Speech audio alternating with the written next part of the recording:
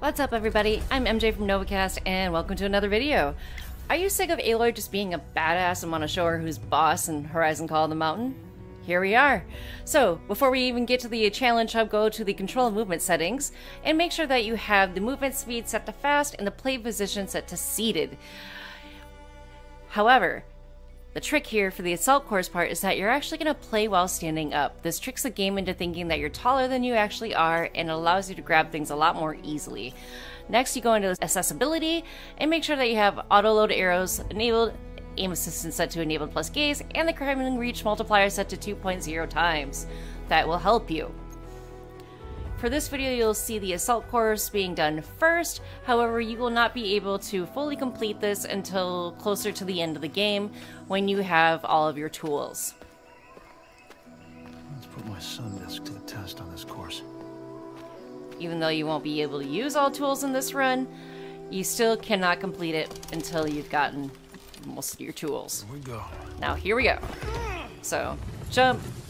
Try to grab it to the left if you can, and climb up as fast as possible. Again, playing while standing, while setting it to seated, makes this a lot easier. Whenever you climb on ropes like this, you're going to want to use both hands to slide down the rope in order to increase your overall speed. Get to the top, and what you're going to do here is jump, grab the rope, and then let go. Make sure to grab it again before you reach the bottom so you do not die, because that would be no fun. Next, you're going to see a split in the path here. You can go to the left where you see the yellow gate, and then you can go off to the right as well, or go to the right. But we're going to go to the left here. So, in the tool selector, select your pickaxe. You only have to use it for one hand, and then grab the other one behind your shoulder.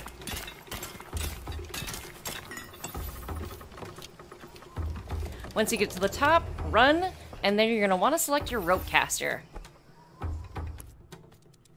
Throw it, and then pull, let go, and hold onto the rope, and climb down with both hands. Scurry along, and then select the rope dart. Stab it into the pad, throw, and then climb down. Again, two hands. There is a diverging path here. You want to stick to the left path.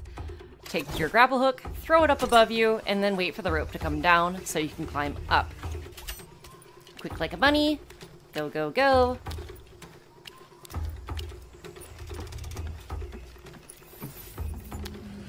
Going through one more gate here. Select the grapple hook again, throw it, but do not jump right away. You will die. Wait a couple seconds, jump. Grab the rope, let go, and then grab it again towards the bottom. Scurry, scurry, scurry. And then go down the final rope, climb down with both hands real quick, and you should be able to beat Aloy's time here. What you need is over 1,500 points, as you see that I got here. And now, if you accomplish this, you can tell Aloy to suck it. Haha! Next, we got the Archery Range. This one's a lot easier to accomplish in my opinion. Having auto-loaded arrows helps this go by much easier. A big tip here is that there's a black target that is kind of towards the back where the waterfall is. Try to hit that as often as you can.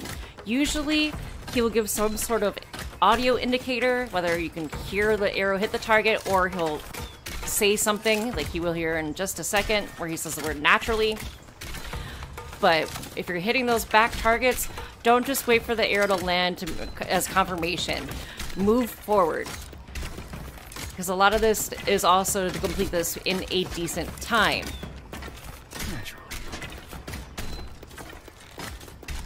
Ideally, you're going to want to get under 50 seconds. If you manage to surpass 1,500 points here, congratulations, you can tell Aloy to suck it again. Alright, hopefully this helps for you. If you want to see more videos like this in the future, let me know. Until next time, I'm MJ from Novakast, and peace out, my friends.